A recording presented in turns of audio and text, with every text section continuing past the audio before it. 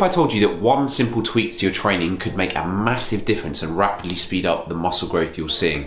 This is not clickbait. This is how I made small tweaks to my training over time to make it more efficient, and I transformed my physique in the process. See, people only want to look at one side of the equation when it comes to building muscle. You've got your training and recovery. It's all well and good going into the gym, hammering 6 days a week in the gym, putting loads of effort into your training and really pushing yourself. But if you're not taking care of the simple things like sleep and actually adequate recovery, taking care of yourself outside the gym, eventually the weights are going to stall. And this is why people always search online for, why am I not growing my chest? Why am I not growing my shoulders? Why are my arms not growing? It all comes back to the same answer, which is you are not applying progressive overload, which means getting more reps and then adding weight over time. So you've got to take a step back when the weights stall in the gym, or you're not building muscle as quickly as you hope. What is it that's actually impairing your ability to push the weights up in the gym? Usually it's inadequate recovery, not looking at your sleep, and trying to do too much in those gym sessions. My current training partner, in fact, has been training for 20 years. He's 40 now. He's been in very good shape, much more muscle mass than me, but I've actually helped him in his more advanced training stage of increasing his rest periods and focusing more on recovery, which has helped him actually take his physique to the next level. Now, why is it that people have a tendency to actually do too many sets in the first place? Well, let's take a step back and think, why were we doing 4 sets, 5 sets, tons of sets with limited rest periods? It's because back in the day, there was this mechanism that people thought caused hypertrophy, so building muscle, was metabolic stress, which essentially means increasing blood flow into the muscle and creating this pump effect. And the way this would be done would be short rest periods, 30 to 60 seconds, doing 4 sets. Eventually you feel very pumped in the muscle. Now, we now know that this is outdated, and the only real driver of muscle growth is something known as mechanical tension, which essentially just means training close to failure, right? So you have to be pushing yourself close to failure on a working set, not leaving more than 1 to 2 reps in the tank. At this point in the set, it starts to accumulate the high threshold motor units that control the muscle fibers, and this creates a stimulus to the body essentially. So majority of muscle fibers are being stimulated, signal to the body, kicks off the process of building muscle, and the body then responds if there is adequate recovery.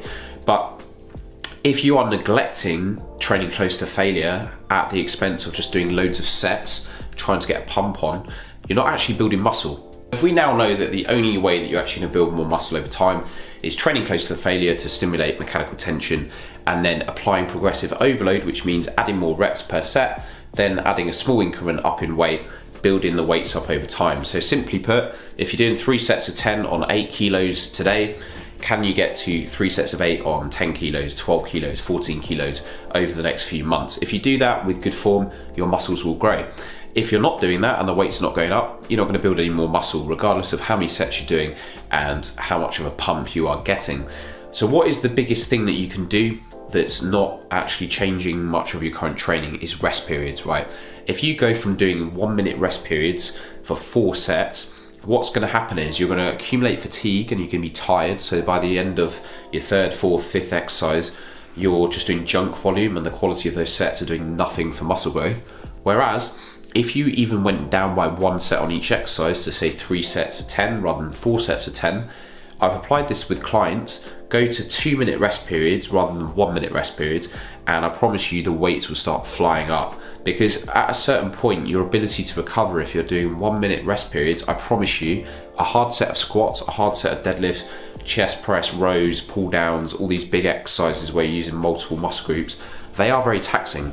If you stack days of training back to back and you are not actually resting properly between sets, eventually you're going to burn out. And this is why people think they have to take a deload when actually you just need to take longer of resting between sets. So I promise you, I've applied this with clients and seen amazing results. Clients going from 1-minute rest periods to 2-minute rest periods and seeing their weights fly up way quicker in the gym. And I've transformed my physique doing this over the last few years. Whereas the years before that, when I was training inefficiently, the first couple of sets, I would have to back away from failure. And you know this yourself. If you're doing a set of 4 sets of 10 and you feel like you have to back off in the first couple of sets so far from failure in order to actually get that 3rd, 4th, 5th set out, then what is the point in doing those first couple of working sets if they're not even close to failure or doing anything for muscle growth? So save yourself a bit of time, and use that extra time that would be spent doing the 4th set to just rest a bit longer, manage your recovery better, and I promise you the weights will go up quicker in the gym. I hope you found this video useful. If you did, drop it a like, hit subscribe if you're new for more simple fat loss and muscle building tips. I'll see you on the next video. Thank you.